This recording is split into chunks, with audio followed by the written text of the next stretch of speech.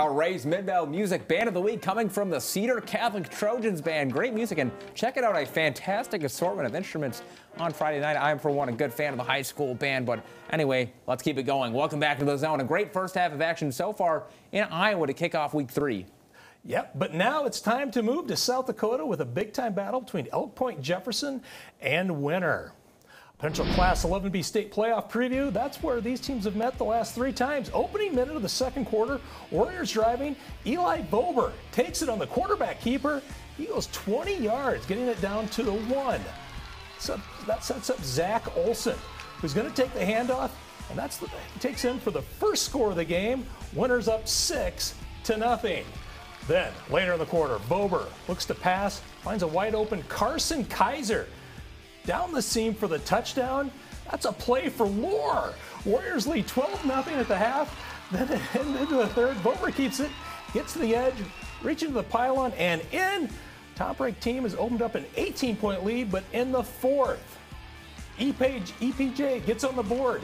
Keaton Gale, it seems like he's in our highlights every week, slings it to Ashton Fairbanks, who reels it in. That closes the gap to 10, but Winter claims the victory over the Huskies, 18-8. More South Dakota action, this time in the Dakota Dome. Vermilion coming off a 55-0 win over Lakota Tech, looking to upset unbeaten Canton. Canton drive here late in the first quarter. Alex Reed reading this play to perfection, breaking out the arm, aerial attack to Tegan Granum, who trucks in right to the end zone for the TD. You add it up there, 9-0 Seahawks. Vern possession now. It'll be a pass intended for Ryan Chapman behind the 10-yard line, but it's picked off by Jace Charlin for the turnover. A great play there by the Seahawks. Halfway in the second, it's Granum on the carry. He'll break out of the line before anyone even touches him. Nothing but greener pastures for him. See you later. Plenty of offense, but Canton comes away late with a 45-31 win. Moving over to Nebraska, started off action with game 1 of a Hartington doubleheader as Cedar Catholic hosts Archbishop Bergen. Very first play of the game, Brighton Whitmore takes it to the outside, and it's a race to the end zone. The junior goes untouched to the end zone. That puts up Cedar Catholic up 7-0. He's very fast. Jump to the second, and it's Whitmire again. This time laying the boom on the defender and diving in for the 5-yard touchdown. Trojans up 14-0. Then, with just under a minute and a half, Braden Riefenrath calls his own number for the 1-yard TD sneak. Cedar Catholic goes up into the half up by 3 touchdowns, and they go on to win this one 34-6.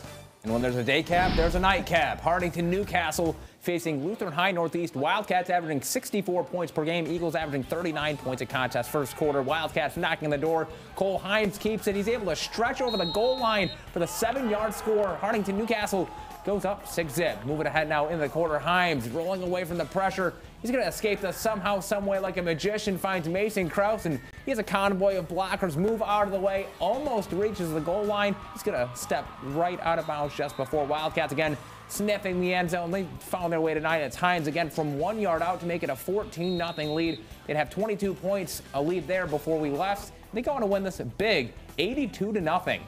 Just squeak that one out. A pair of Siouxland squads dueling for its first win of the season in Laurel Concord. Coleridge and Tri-County Wolfpack beat the Bears 50-14 in 2023. Third quarter, Bears down by 8. They opt for the fake, and it turns into a touchdown. What a play. Just like that, it's tied.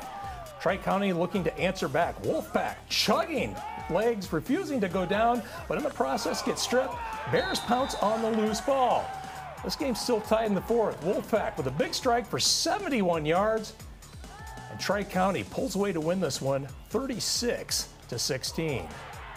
And finally, it's Walt Hill and Niobrara Verdigris. Blue Jays have dropped the last 3 matchup. Visitors strike first. Connor Thompson making a play here for NV, pushing down the far sideline. He's going to waltz his way in for the touchdown here in Walt Hill. Cougars continuing to cook. This time, Isaac Hofer pulling away for the score. Walt Hill is going to respond a bit later here. Caden Robinson delivers a stiff arm, a mean one at that for the touchdown, but it's Walt Hill coming up short, 80-20. And now for a look at our Siouxland scoreboard, starting off with a pair of Iowa games. MMCRU, the Royals, big win over Hartley Melvin Sanborn, 44-0, while Lamar's takes down Boyden Hall Rock Valley at home, 35-2. And elsewhere around Siouxland and Nebraska, Guardian Angel Central Catholic defeats Meade 48-14, while a shutout for Dakota Valley, 63-0 over Lakota Tech on the road. Now for a look at all of our scores throughout the region, check our website. Where is it? SiouxlandProud.com. We've got to take another quick break, but don't go anywhere. We'll announce our nightly awards, including Player of the Week honors. So stay in the zone. Hi, this is Tony Palmer, SportsZone's Player of the Week. This week's winner is coming up next.